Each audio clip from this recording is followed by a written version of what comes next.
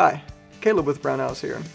If you've ever had to question what the threads were on your firearm muzzle, or any part of your firearm in general, there's several ways to check it. Here's the easiest one for you to do at home. Now, all you're going to need is a set of calipers and a thread pitch gauge.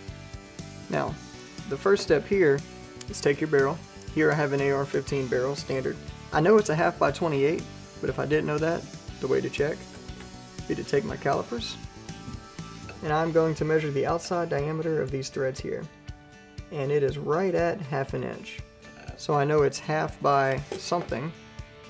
And for this one, I went ahead and got my 28 pulled out. I know it's a 1/2 by 28. And you're just going to lay these teeth on the tool into the threads on the barrel.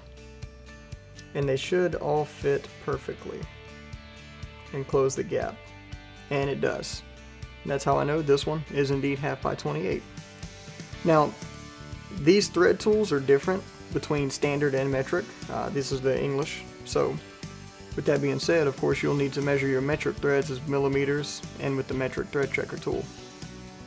Same thing applies if you're going to check your action threads. That action shank, the threads are checked the exact same way. Now, as I mentioned before, there's several ways to do this. This is the easiest way to check pre-cut threads. It's how I prefer to do it. I think it's the easiest way for you to do it at home as well, in the same situation. And if you have any questions about any of our gunsmithing tools or how to check threads, leave us a comment below or feel free to give us a call on the tech line. We'll be happy to help you out. Thanks for joining us. We'll see you next time.